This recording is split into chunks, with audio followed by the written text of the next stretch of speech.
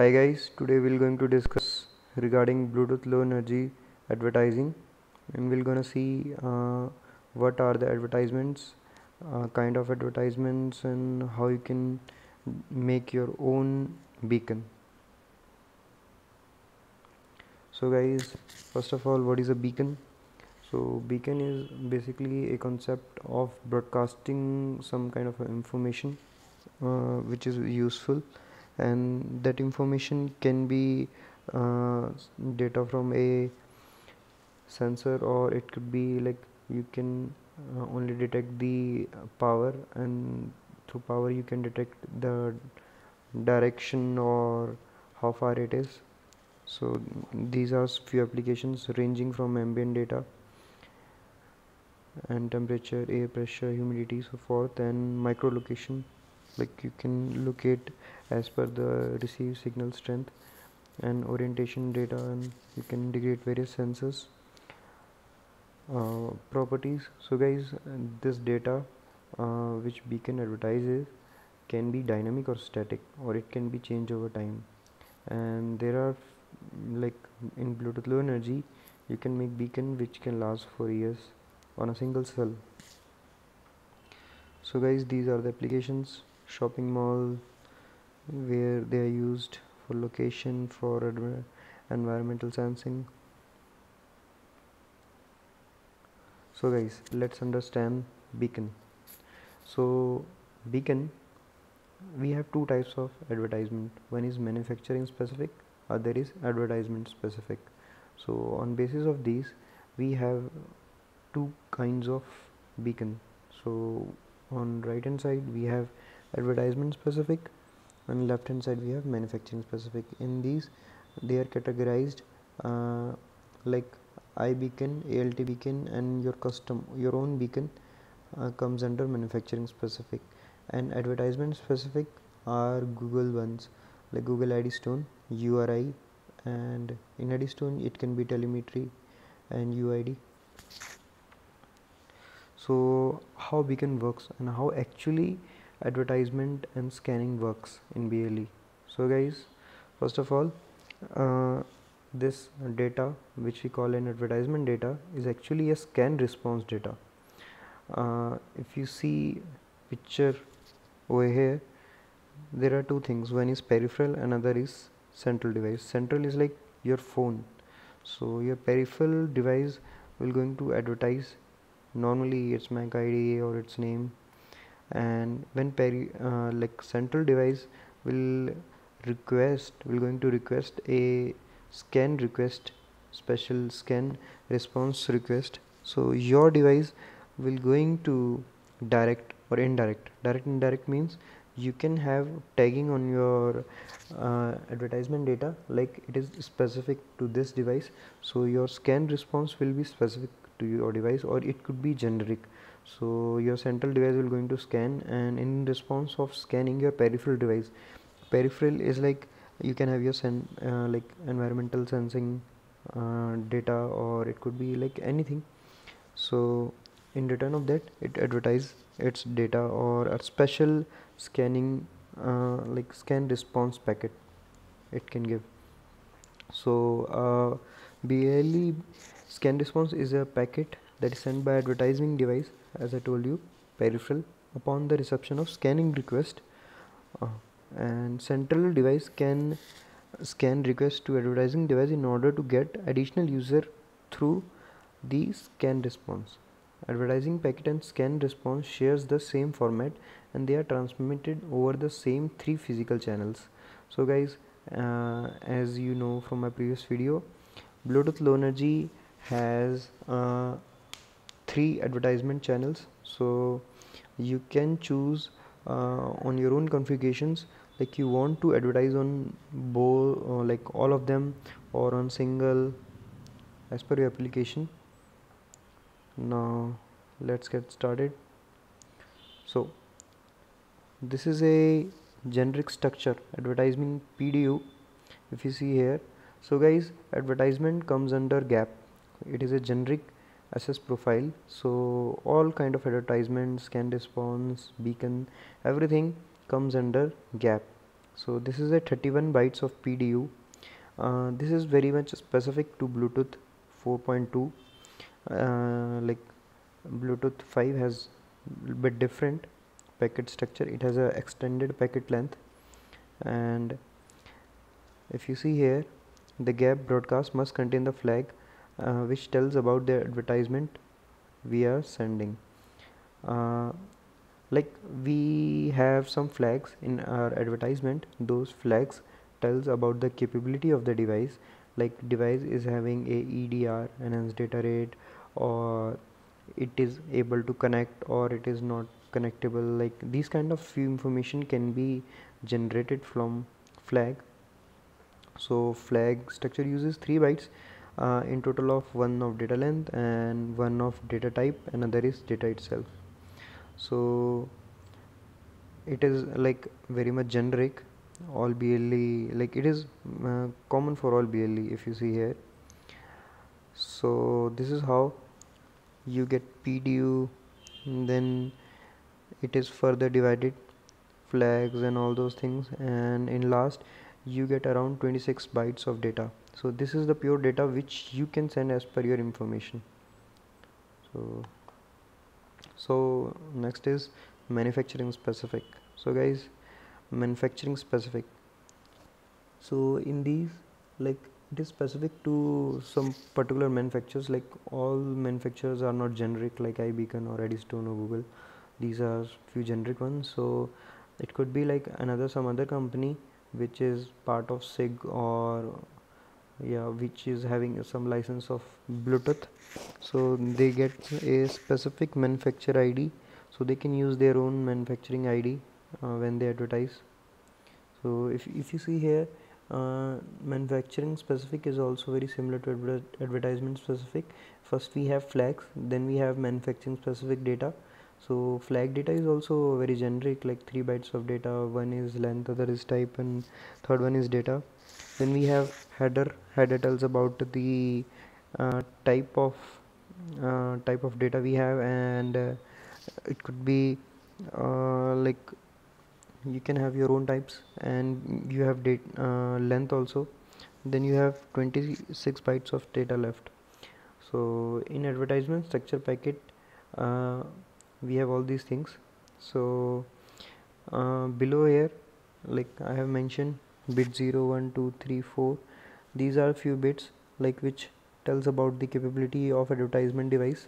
So you can use these bits, and you can generate the own specification in advertisement. Okay, so let's come to iBeacon. So guys, iBeacon, this is the packet structure of iBeacon. iBeacon is a manufacturing specific beacon. So as per the manufacturing specific, they have advertisement flags, then they got some advertisement headers. So it is very much specific to iBeacon. There is a company ID, this is a UUID, which is very much specific to Apple. So this is how in scanning it is detected, like it is iBeacon or not.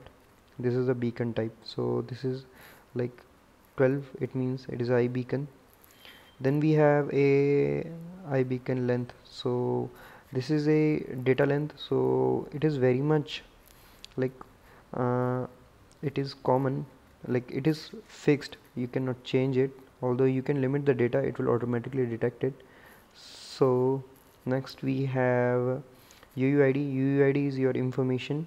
Then you have major and minor. So guys, if you have multiple beacons, so these are two things, major and minor, that can be used to distinguish. Like you can have a group of beacon of major, and you can have multiple minors. So this is how you can have you can categorize groups using major or minor in beacon. So next we have a ALT beacon. So guys, ALT beacon was proposed just for location tracking and all those purpose, and it is like very much common to, like it is very much similar to iBeacon. Just we have a ID that is called a beacon ID uh, for iBeacon it was 004C, and for ALT beacon it is FFF. So these are common, and in ALT beacon we don't have major and minor, we directly have a beacon ID, and we have last packet like 1 byte for RSI, then we have 1 byte for reserved, manufacturer reserved. So this is how it is different. It does not have any major minor kind of a thing to distinguish the beacon, and it also has a beacon code and manufacturing ID. So this is a that ID FFF beacon ID. This is a Eddystone beacon. In this we have a, like, these are three types of beacon basically Eddystone. First is UUID, URL and telemetry. So although their front end like flags or services in advertisement are same, but their frame structure is quite different, guys. Over here you can see. So uh, starting of packet, it is having some flags, then we have some services. So these are few UUID, although you can say AFE, just it is proposed like it is different as it is a advertisement specific, so they are here telling it is as a service. So then we have a length, then we have a type, so, and then we have a UUID again. So then we have a frame. So this frame is categorized into three things, guys. Over here you can see. So over here you can see. So this is a UUID. UUID is just like your namespace or instance ID, some kind of ID you want to advertise. So in this we have 1 byte for the type and 1 byte for the power, then we have 10 bytes for the namespace, then 6 bytes for the instance. Then we have a URL, which is quite famous URL. In this you have frame type tx power, then you have a URL scheme like www, http and https, and then you have a URL, your major data. So this is quite interesting. Then we have a telemetry type. So guys, in telemetry it is like you want to measure voltage, temperature or kind of a metering data, so then you're gonna use telemetry. So in this, similar to above, we have frame, then we have a version, then we have a battery voltage, so 2 bytes, and then we have a temperature data, and advertisement PDU count since boot. So this is like how much time it is been, and like how much time it is been advertising, for how much time. Then we have a time since boot, so it is incrementing. So guys, now we're going to see a demonstration on ESP32, how you can create every possible kind of beacon of your own. So first you guys need to install a app, beacon simulator. This is on Play Store, so you can download it. So you can open it and you can scan it all the way around. This is a very nice app. First of all, guys, this app is capable of showing you, or like you can say, you can scan all types of BLE devices, and also you can simulate every kind of possible beacon where you can see. And this is a very nice app. This is quite handy. Although this app doesn't support any connection, you cannot connect to a device, you can only see it. So this is the only limitation of this app, but this is very nice. I always use this app for advertising or beacon purposes. This is very nice. So let's start with scanning. So guys, this is a COM port of Arduino. I have developed a code.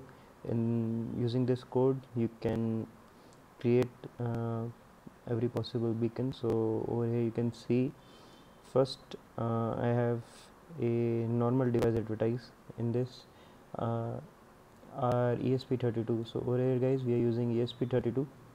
So it will going to advertise its name, and over here we have a manufacturing specific, so you can create your own manufacturing specific. and we have then IBECON, then ALT, Eddystone, URL and UID. So let's get started. First I press 0, so I need to enter the device name. So let's enter demo. So over there you can see device appears as a name demo. There you can see. Let's try manufacturing specific. So in this, first we need to enter the manufacturing specific ID. So let's enter 1 2 3 4. Then we have to enter the data 1 2 3 4 5 6 7 8. So there you can see a device appears. So it got a name demo, so it's just an instance from it cache, like if some Bluetooth device is having the same MAC address, so it saves its name, although it is not in the information, it is not actually advertising it, but this app is fetching from it cache.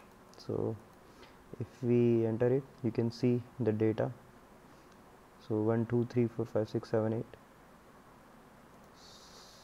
This is very nice. So next I want to give you a demonstration of a manufacturer specific one. So I know manufacturing specific ID of ST Microelectronics, it is 0030. Okay guys, then 1 2 3 4 5 6 7 8. So over here you can see ST Microelectronics. So guys, these are the like you can say SIG members which have their specific manufacturing ID registered with Bluetooth.